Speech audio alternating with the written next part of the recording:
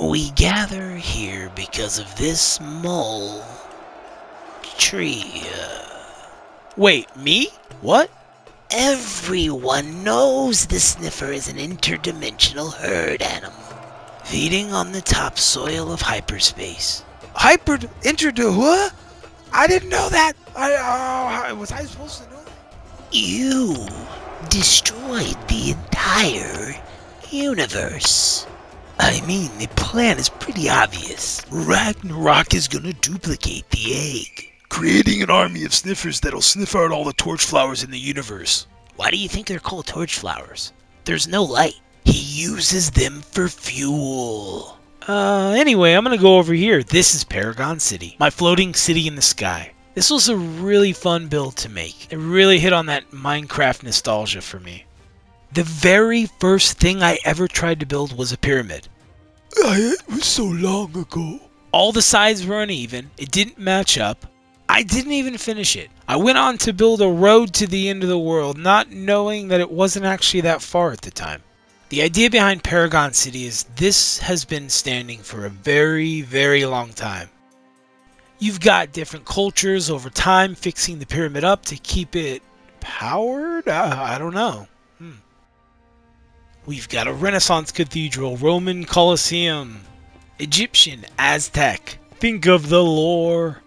I did this to create an insane backstory, rich in history and lore. Not because I'm terrible at building and I just wanted to practice some different styles. To be totally honest, that is kind of the whole point of this channel. I don't like the perfect Instagram feed. I don't like that perfect angle. This is a beautiful thing right here. You see the light blue along the edge of the river? I changed the biome to look like a warm ocean. Now it kind of looks like running water going over some shallow water. It's got the whitewater rapids and then the darker waters in the back. That is purdy right there. Purdy. It's a small little touch, but I really like it. I left the water normal on the other side just so you can kind of see. What do you think? Water shading or not shading? I think I'm going to start shading all the water I do. I've been looking into and wanting to do world downloads for a lot of my builds, but I also feel like they're terrible and I'm barely learning how world edit works. This would be a pretty sick PvP map though, I'm not gonna lie. Let's go mingle with the locals. I gotta go see a merchant about a camel. You gotta add the ambiance, a little bit of the chatter of the villagers. Oh, and I have the most recent version of mini blocks from Vanilla Tweaks. Yes! It's such a cool data pack. I do want to start making my way to the center of the temple though. There's a bunch of little stuff that I'll just never be able to show you unless this was like a 40-minute video. So we gotta get moving, let's go. I didn't want the whole city packed with houses. You gotta have some nature and a little bit of like archaeological preservation sites. I don't know. Yo, Emerald Fox, I haven't seen you in a couple thousand years. What are you up to, trickster? They stopped building over here because they found these weird statues and they wanted to figure out what was going on. The golden camel, the bow of the archer. Yeah, of course.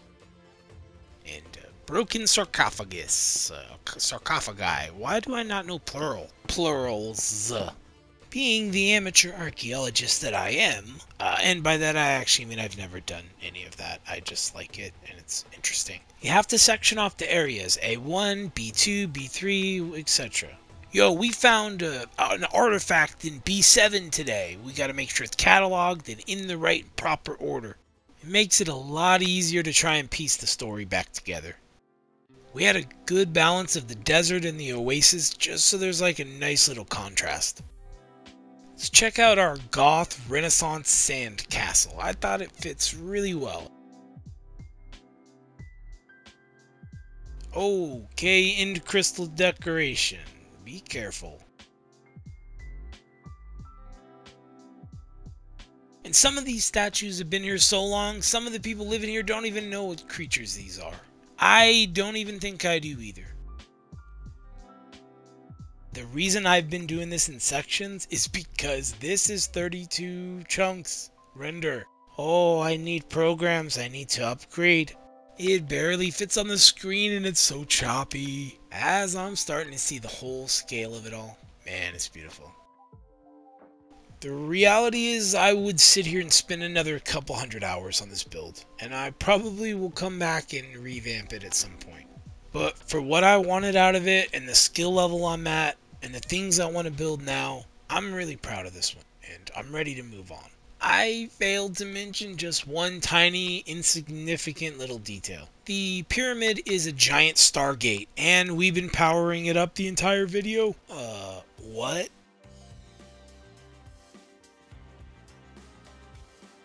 The ancients found the secret. Find the math, you find the shapes. Find the shapes, you find the synchronicities. Find the synchronicities, you find the frequency necessary to reach my home planet, to travel through the dimensions. The idea is the portal is alive. There's an ebb and flow of energy moving through the universe, and when this portal is powered up, it can breathe, much like we do.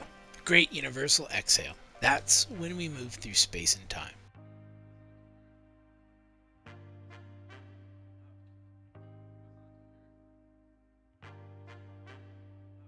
Oh, one more thing I actually failed to mention about the Stargate.